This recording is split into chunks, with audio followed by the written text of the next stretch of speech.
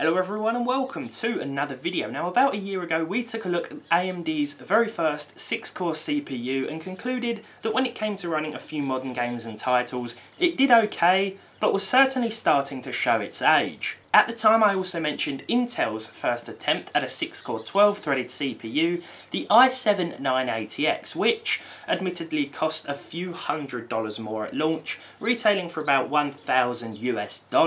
And with the news that one of my friends upgraded from an old Xeon to this particular chip, and overclocked it all the way to 4.3 GHz, it got me wondering as to whether this was a good idea.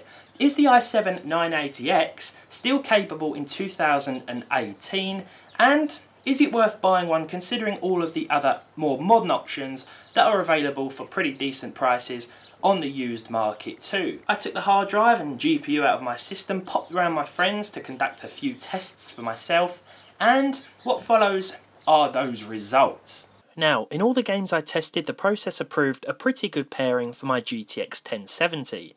It didn't hold us back and you can still expect to be able to hit over 60 frames per second, no problem in most situations.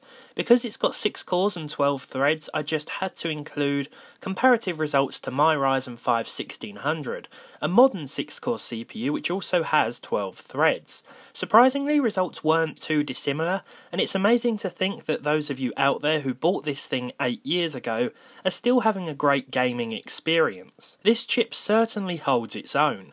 Some CPU-bound games will perform noticeably worse though, because this thing's single-core performance is where it shows its age. There's also the fact that it's a lot thirstier than modern alternatives, not to mention some of the costs in certain countries to build a system based around this thing.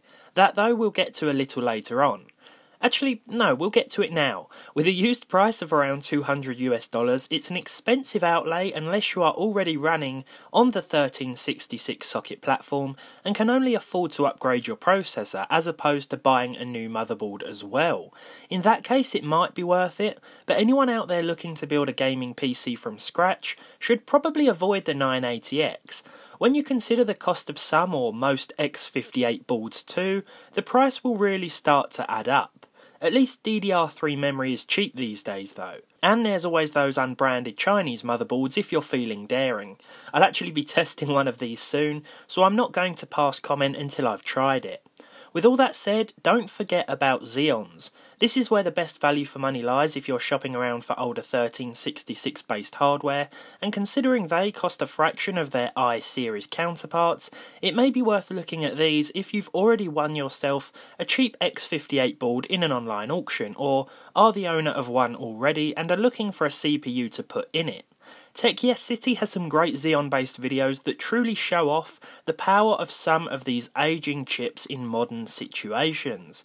As for the i7, its legendary performance will always be remembered and its high-end price tag will hopefully continue to decrease.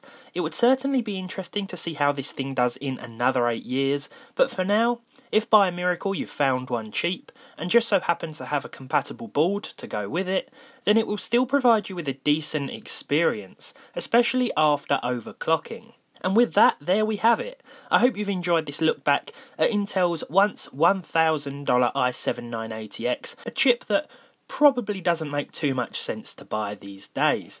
If you enjoyed this video, leave a like on it, leave a dislike if you didn't. Let me know if you have this CPU in your system down below in the comments. Subscribe to the channel if you haven't done so already, and hopefully I'll see you all in the next video.